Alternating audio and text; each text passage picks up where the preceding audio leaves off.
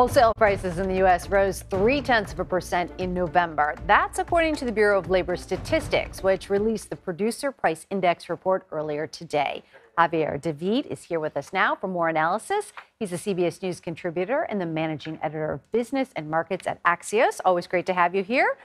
Good morning. Good morning. Hey. So just to start off with, what does this Producer Price Index report signal for the overall health of our economy? Well, it signals that perhaps this time around we can believe that we have hit a peak in inflation. Perhaps. And I use the word perhaps because we've had a number of sort of false starts. And every time we start to believe that inflation is moderated, we get an ugly surprise. And all of this plays into kind of what we're seeing in markets. Investors positioning themselves for, hope against hope that the Federal Reserve will slow down. The Fed meets next week. They render another interest rate decision next week. They'll be the ultimate judge about whether or not they're pleased with the numbers, and that in consideration with the jobs data that we saw last week, which was on its face very strong.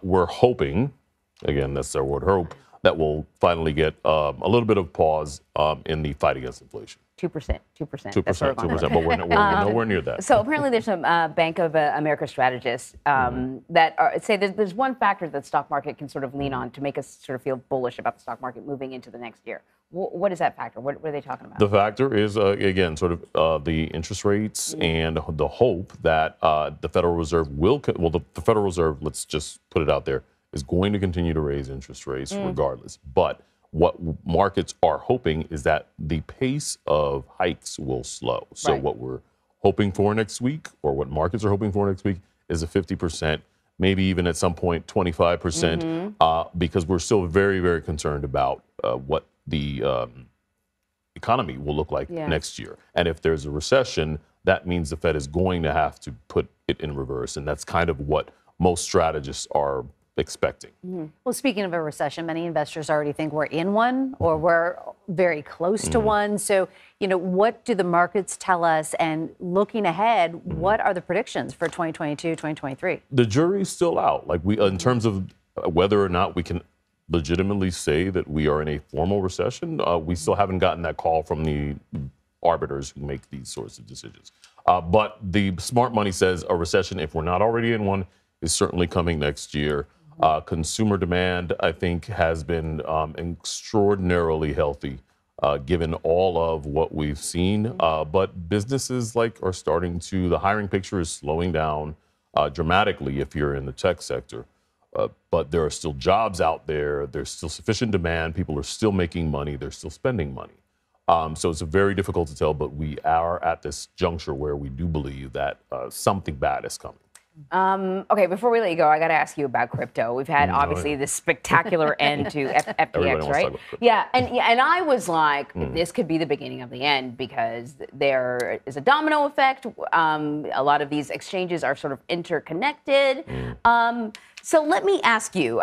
So according to a new report from Axios, I hope I said that properly, 73% of institutional investors say crypto is not appropriate for most individuals. I don't think that should be surprising, right? It's not. No. It wasn't appropriate before. It's even less appropriate now, I presume. Yeah, that is correct. I mean, crypto is in a real crisis of confidence. Yeah. This was a system that was created as an alternative to what we call traditional finance, like, credit cards, paper money, debit cards, et cetera, et cetera. This was supposed to be different. Now we're finding out it's not so much. It's prone to some of the same sort of chicanery, fraud, mismanagement, self-dealing that we see in other sectors. And it's an even bigger problem because it was a new sector and it had a lot of true believers. And a lot of those true believers are small investors who, I know a couple who actually put money in some of the smaller, not even Bitcoin, but some of the smaller meme coin type things, and lost a lot of money. And people are still, if you're a customer of FTX, you park money with them, you may not be able to get it out. This is a real issue. And if I go to a bank and a bank is having trouble, I can still access my money.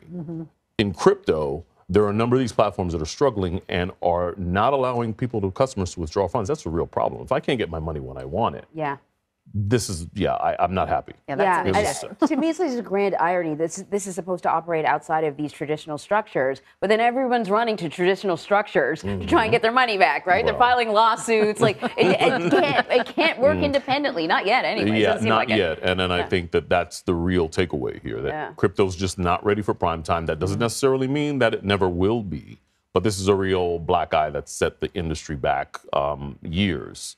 Listen, no one's been able to explain it to me in a way that I truly understand. And I really wonder how many people really understand crypto. Very few people do. And it was, I mean, I think that the attraction of it was sort of the fast money, the excitement, the fact that it wasn't really regulated. Yeah. But that caught up with everybody. Yeah, so true. Javier David, always great talking to you. Have a good weekend. Thank you. You too.